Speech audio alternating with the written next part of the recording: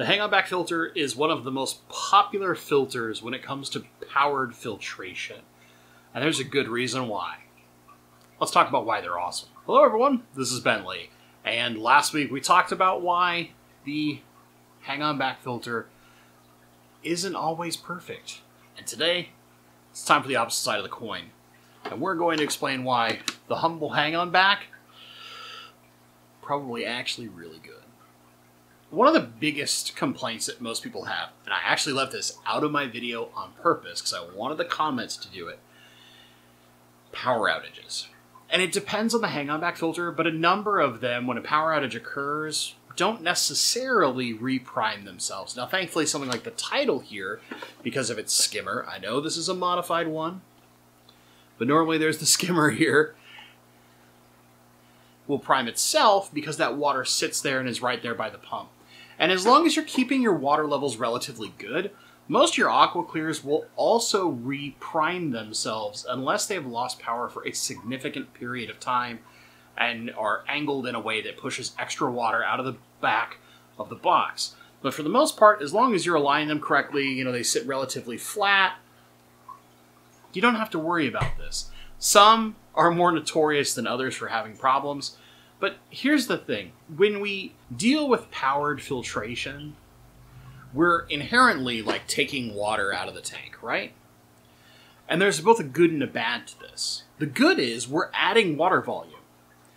While it's not a lot, there's extra water that is in our system between our filtration and our aquarium. And when it comes to small aquariums especially, that extra bit of water can make a huge difference. If you think about something like this, right, holding probably about half a gallon of water inside of it, if you have a filter holding that much, you're talking about a significant increase, and you might be like, well, on a 10-gallon tank, that's only like 5%.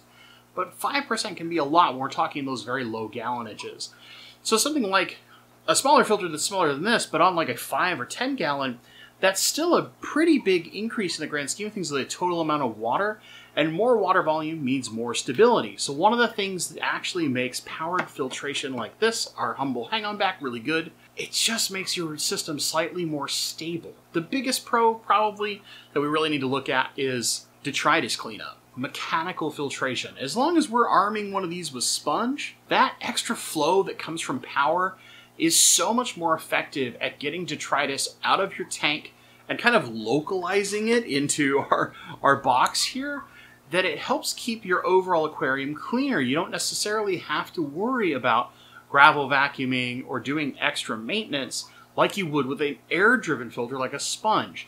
There's just significantly more power in the amount of flow that's moving through your tank that it can move those particulates far more efficiently.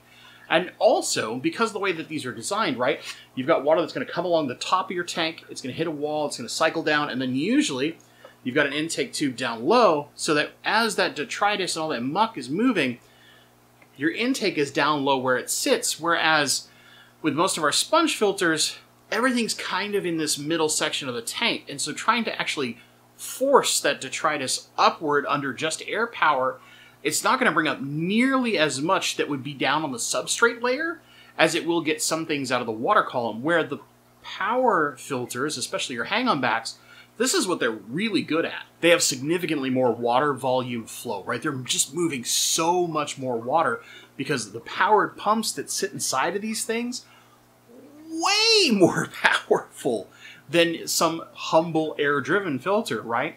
So that allows you to get much cleaner water. And because we have so much space, I mean, just look in something like this, right? And this has got sponge and stuff in it, but because we have so much more space in the back of these canisters, we can configure them way more than we could configure something like a sponge. You've got room for physical media. If you want to use something like a ceramic ring or your BioHome Ultimates, pick whatever crazy media you want for biological media. You have way more room for mechanical filtration and different variances of it. You want to use filter floss, you want to use fine padding, you want to use just several coarse sponges. Whatever that may be, you have much more room to fit those things in. so you can get much higher levels of water polishing and get that like beautiful clear water in your tank that you're searching for. Air-driven filters, they can't do that. It's very frequently that our air-driven filters actually leave a good number of particulates up in the water column. Is it bad? No, they're usually small, but still there is a definitive difference between a hang-on back and an air-driven filter when it comes to water clarity. Water clarity, hang-on backs have that in spades. The next major benefit ties into that. Flexibility, right? There's lots of room for you to do whatever you want with your hang-on back. And because of the design of a hang-on back, compared to a canister filter, they're so easy to service. The amount of time it takes you to service a sponge filter typically is about the same time it takes to service one of these, and the only difference is you have significantly more room for media, whether that is just sponges or whether that is some other biological media or chemical media, if you want to go carbon and some of those routes, right? You have so much more room for all these medias, and you can configure them how you want. You could have a little bit of sponge, a little bit of like ceramic rings, and then a little bit of carbon over the top if you wanted all three things, or Purigen for those of you who are on the aquascaping level, but you still use a type of carbon. You just have so much more room to configure your filtration and really optimize the kind of oomph, if you will, the mix of mechanical, biological, and chemical potential inside a hang-on back is so much higher than almost anything else when you also factor in the speed and ease of maintenance. Because you can maintenance this thing so quickly, and with all this extra room, you probably only need to maintenance this about once a month like you would a sponge, and because it only takes you 10-15 minutes tops, it's quick with huge upsides. And the next thing we definitely need to talk about, price. I know, sponge filters are cheap. Here's the good news. Very frequently, you can find all sorts of coupons for your big box stores to make something like this, the Aqua Clear, the Top Fin, whichever one you are interested in, the Penguin, whatever, right? There's lots of good ones. Or there are regular sales to where these become extremely cheap, especially for the amount of volume and power you are getting.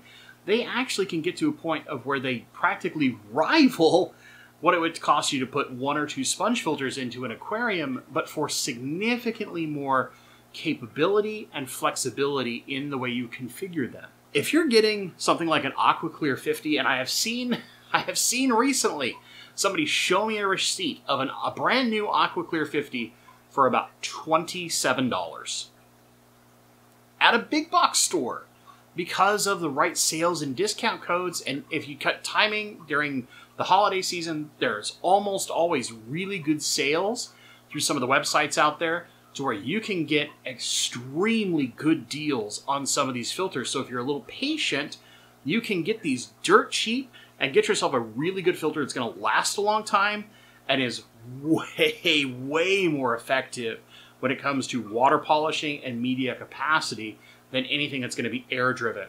And comparatively, again, on that cost, you're not paying the $200 or $300 that it costs to get a canister filter, when realistically, 1 or 2 of these will do just as much as any given canister filter for like a fraction of the cost. I mean, a great example, right? The Fluval 407. It's a good canister filter. But if you were to get yourself an Aqua Clear 110, you have pretty close to about the same capacity in the grand scheme of things and water movement as you do in that canister, if you want to think about it, but for a fraction of the cost. And especially if you can get them on a good deal. I've seen something where like the Marineland Penguins go on sale in the holidays for like almost nothing, to where you could get 2 of the Penguins and have as much filtration capacity and media capacity as you would for like an entire 407, but now you're able to like split your inputs and keep your water even more polished and clean, right? Instead of a single thing, you can now alternate your services that helps speed up your maintenance. Like, yeah, you're doing a little more frequently, but there's so many ways that you can end up saving tons of money to get these way cheap compared to your larger canister filters, but still get all the benefit of that powered filtration, which is that higher flow rate, way more customization and configuration in the type of media you use, way better water polishing than any air-driven filter could ever hope to be. And the next thing that makes these really important, yes, it is a big box. And even the worst offenders, like the Tidal here, where you've got this big thing that sits in your tank, still they're typically all black. So if you have a dark background, they're easy to hide. Which means that unlike some of your sponge filters and some of those things, these can blend into the background really, really well and make it so that you really don't notice them very well if you arrange your plants or just your hardscape, whatever it may be, your decorations, in a way that makes these minimally intrusive. So for those of you who are aquascapers, and maybe you don't want to spend, you want to go a little more budget, you want to go a little easier, and you don't want to spend the money on a big expensive canister, hang-on-backs are your best friend. You can make them relatively hidden in a tank. It just takes a touch of planning, and you get all that benefit of power filtration, right? Those good flow rates, great water polishing, so you can get this like beautiful clear water like I have here. This is on a canister filter, but you know what? You can get the exact same thing on a hang-on-the-back. You can get just as much water clarity with a hang-on-the-back filter. You don't have to have a canister filter. This tank right here, hang-on-the-back. This is an AquaClear 110 on a 40 breeder. I bought one used. I will buy a used hang-on-the-back way more often than I would ever consider a used canister. I'm way more leery of purchasing used canisters than I am hang-on-the-backs, because hang-on-the-backs almost always are easy to debug the problem, if there is one, or just in general tend to last longer. Plus, their replacement parts are way cheaper than looking at something like a big canister filter. Big example, I bought FX6s used in the past. You guys know I love the FX6. The pump on that thing is not cheap. But I've bought used AquaClears, and the most I've ever had to do is like replace an impeller. Because that raw motor that sits in them, that thing lasts forever. It's hard to kill that motor. Sometimes you lose the impeller, right? We talked about that in the previous video. But you can replace them easily, and they're not very expensive in the grand scheme of things. The impeller, especially if you're getting something like, I've seen, again, AquaClear 110s for like $20, sometimes even free.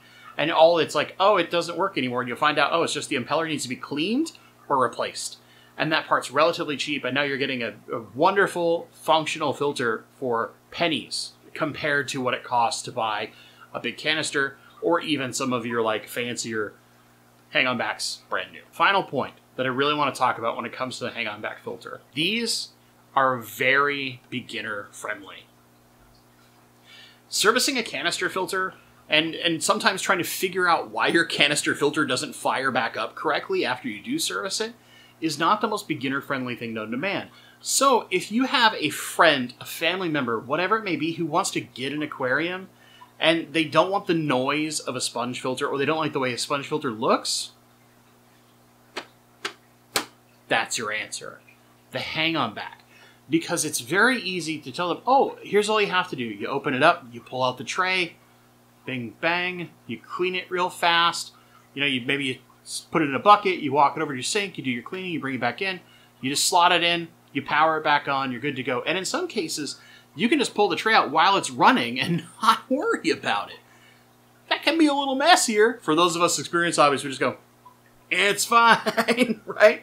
But if you're trying to keep it super clean, you just unplug the filter, pull it out, you go clean it out, you put it back in, you plug it back in, you're good to go. These are simple, they're easy, and that is the big benefit. If you ever need someone who needs something a little more simple as they're learning and getting used to the hobby, this bad boy probably should be your go-to. And not necessarily the Tidal. I know this is just my prop of choice right now, but any given hang-on-back. I like the Tidal. I want to be clear because I think maintaining the Tidal is actually probably the easiest of all the filters to maintenance when it comes to hang-on-backs, but any given hang-on-back, very easy to service, fast to service, good power, good water clarity, lots of configuration options when it comes to adding our own media, extra sponge, whatever that may be. You have lots of options because this part that hangs off the back of the tank gives you a lot of extra room. That's it. That is why hang-on-the-back filters are awesome. And honestly, because of that ease of use, that configuration, that customability, and often how frequently they go on sale, That's why you see them all over the place. That's why when you'll see people who like, even big fish rooms like Master Breeder Dean, he still uses aqua clears. I'll still see him with hang-on backs. Very rarely do you see a canister filter.